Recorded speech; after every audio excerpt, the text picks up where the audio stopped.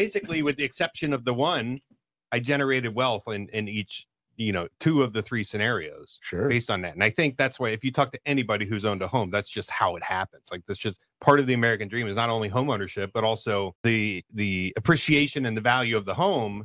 Like, how many assets do you own that appreciate like that have the potential to even appreciate like that? Yeah, of course. And so, you can do your investments, your retirement funds and all that, but and clearly it's not a blanket statement. There are times where people have gotten hosed and that's what weighed on me. That was so part much. of your reluctance. Yeah, right? That's what you just saw everybody like go into the tank on that. Yes, yeah. There was like, you got to buy. We're at the valley, Johnny. You're at the valley. You have to buy right now. It's on the low, and that's the part I couldn't really grasp until I was like, "That's the water, man.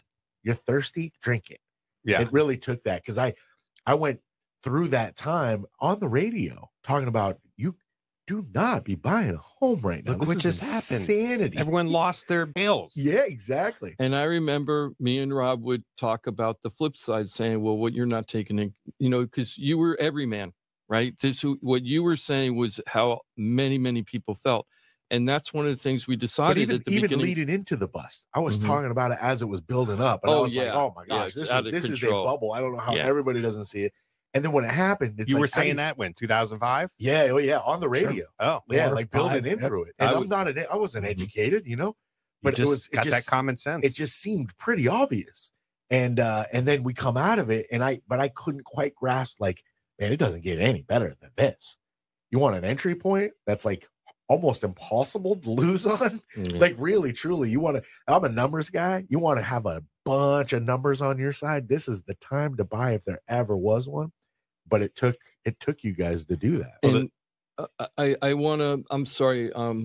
I wanted to read what Mike, there's a guy named, we have a caller on the air. Let's go ahead and take the call on the air, but I want to continue with this conversation. There was a guy named Mike that sounds like old Johnny C. Oh, yeah. And he just put in all his drunk monkeys of he wants to buy a home, but the drunk monkeys what's stopping him. The drunk monkeys. I'd love to read it just to share the audience and then get your reaction on it because you were there at one point. Totally. But let's go ahead and take the call first. Is that okay? Excellent. Who we got there, Jim? We got Kelly, and she has a question about credit. Kelly, welcome to Florida Talk Real Estate. Hi, Kelly. Good morning. Hey, guys. Johnny C., missed your face. Listened to you faithfully for years. I think I donated many diapers and a lost bet from my son's father. Oh, I love it. Way back in the day. Oh, fantastic. Now I got a face with the name. Thank you for still tuning in all these years later. And thank you very much. Absolutely. But I mean, I actually have a situation that you guys might be able to help me with. So we've been Airbnb-ing it for the last 2 years. My credit is horrible. All of the funds from the county or whatever to help you move after COVID, everything has gone downhill. And I mean, what I'm paying and what I'm doing, I need some help getting things together and try to make a plan to get forward. I mean, there has to be a way for people to get out of the hole after COVID to buy a house in this rental market. There is. Yeah, there is a way. And I think just like you need some help. And I don't think you're alone in that sentiment where it's just like there's so many things that you don't know and where do you start? Yep. And so I think the easy answer to where do you start is like right here. Like you have professionals, a group of professionals here who see all of this. Like we've seen people who are ready to go and we see people who are just like far from ready, but there is a way. And whether that's a 3 month, 6 month, 9 month, 2 year, like I talk to people who they can't buy a home for 3 years because they just went through, a bankruptcy. And that's okay. It's like, okay, well, the next 3 years, you should focus on these things. And so I would say a lot of time people have been struggling financially, have credit issues, and credit issues are probably the first thing that you need to start attacking. Some of it is about like cleaning up negative, but mostly it is about optimizing your positive credit moving forward. That's right. And it's really not that difficult to do, but it does oftentimes require some changes in how you use credit and perhaps even establishing some new credit. So yeah, I mean, the easy answer is like, hey, give us a call. Yeah, give us a call. We do, 15-minute, 20-minute conversation to start. And then that's kind of how you get the ball rolling. And it does take some effort to do the things, but. And Kelly, we have tons of people from the radio show and off air that come to us with exactly your situation. Mike and I are working with a guy named Scott right now and his family. He came to us 5 years ago, and he just not enough credit, not enough money. We kept talking to him. He had a long conversation with Mike, so he knew where the goal was. He worked towards it, and now we're in contract to buy a house. In fact, I'm going down there to follow up with an inspection. So it can happen. And then we're experts in using the government programs that are available to help people, which is like down payment assistance. Yeah, absolutely.